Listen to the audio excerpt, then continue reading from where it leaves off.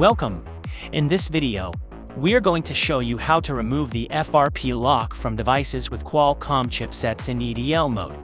As we can see, this device is FRP locked as there is no skip button on the screen and it asks for a password. To begin, we will connect the phone in EDL mode using hardware test points.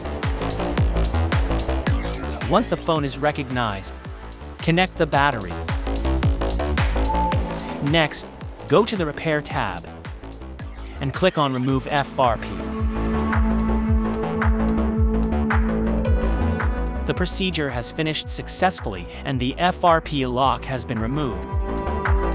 Now our device will allow us to go through the setup wizard or skip steps of the activation. Thank you. Don't forget to subscribe to our channel to receive updates from ChimeraTool.